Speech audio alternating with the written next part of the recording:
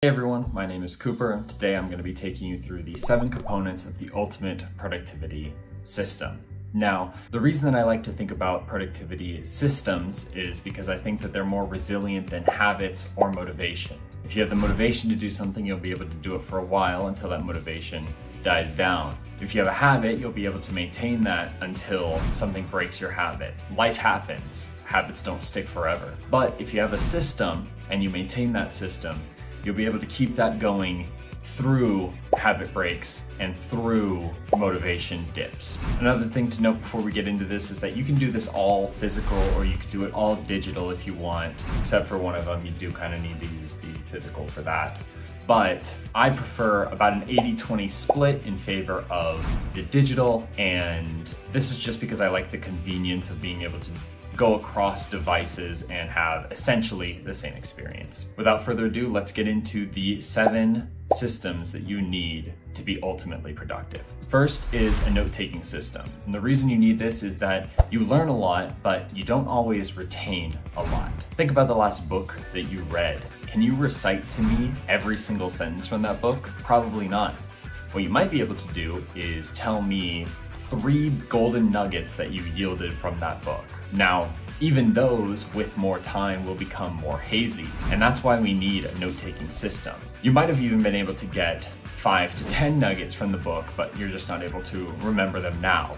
But if you were to store them all into a note-taking system and be able to review that frequently, you'd be able to remember significantly more of what you read. The overarching idea here is that your brain is really good at coming up with and synthesizing ideas, but it's not really good at remembering them. And luckily for us, we've come up with technology to help us with this. Whether it be a physical notebook like I like to carry around, a Moleskine with a pen, or it be a digital system using Evernote, Notion, or Roam Research.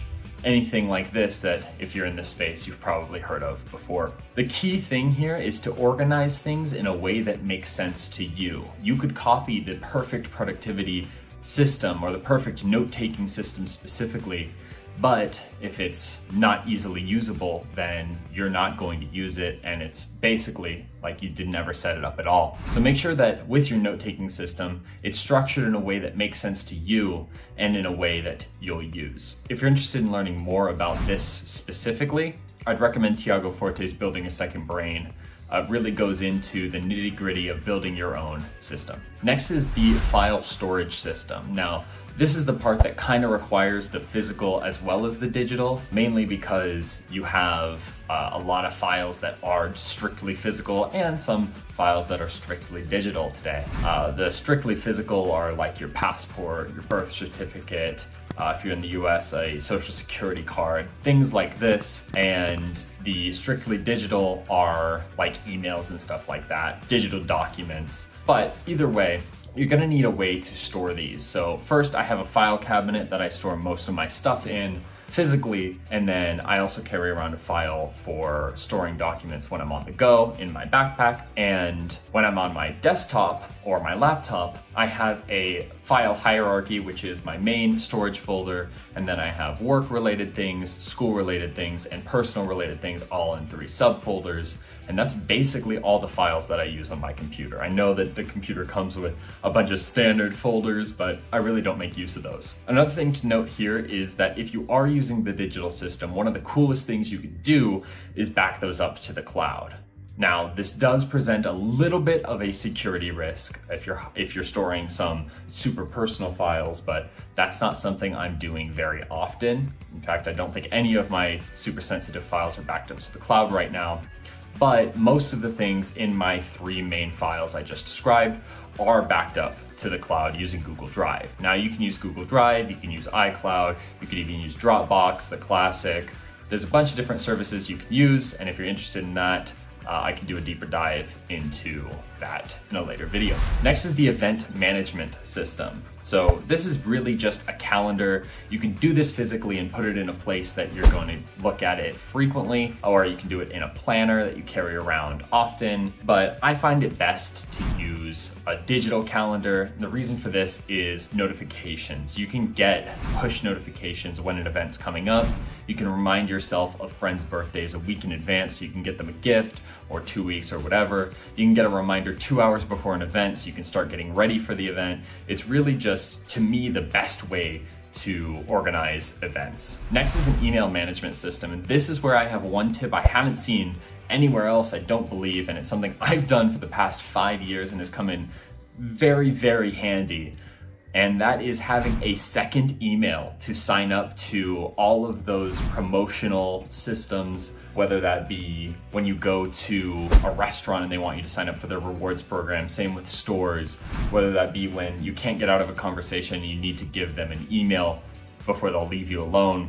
This second email comes in clutch, and I'd highly recommend having one yourself. Now, 2 more rules for the main inbox. That is to set up rules. You don't need to look at every email that comes into your main inbox. If you have credit statements that come in every month, but you only review them once every 3 months, you can automatically move those into a file and out, or a folder, and out of your main inbox, so you never even have to look at them. And finally, I know you haven't done this even for your main email, unsubscribe from newsletters that you don't read. It's something we all do. Emails get sent around on the internet daily. If you signed up for one person's email list, they've probably added you to another at some point, and that's just the way that it goes. But go through, take the time, it's gonna be a pain, but unsubscribe from each thing individually.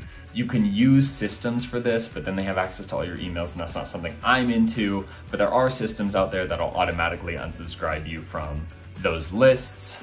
If time is of the essence for you and that's something that you're interested in. Next is a task management system. Now, this is just a to-do list that you're gonna check daily and keep updated throughout your day. I use Todoist to manage my tasks and have recurring tasks that come every week. This is mainly for maintenance or cleaning and things like this. But once I start my day, I'll write down my tasks on a piece of paper, because sometimes the context switching of going to the Todoist app or looking on my phone at the Todoist, sometimes that introduces too much fluidity and I'll get distracted doing something else. So I use Todoist to mainly manage my tasks and have things organized. But then when the day comes, when I have a set of tasks to do and I'm really deeply focused at work, I'll go ahead and write that down on a piece of paper and have that physically next to me. Next is a password management system. Now, this isn't a promotional segment or anything. I see a bunch of these promoting password management systems or companies or softwares, whatever the correct term is. But I use 1Password. I like it because you have to connect to a server and also have the master password and also verify it through a third source. I used LastPass before, and when I used it maybe 3 years ago, they didn't have that same capability, but maybe it's something that they've done since then. Also, LastPass was recently breached, so I can't currently recommend LastPass. I'm sure they've upped their security since then, but that's not something that I would currently recommend. I've heard nothing but good things about Dashlane and Bitwarden, although if I remember correctly, there was some kind of breach at Bitwarden or something else. Whatever it was, please, I don't know the details, do not come after me, password management companies. And finally, the 7th system that you need is a maintenance system. This might be the most important of all of them. And the reason for this is that the perfect system is nothing if you don't use it. I've built this perfect system out before and I've known what all the components are, but I've put them together in a way that a productivity YouTuber told me to, or I saw in a guide, or I downloaded off of one of those sites that have Notion templates. And I didn't end up using it because it wasn't organized in a way that works for me.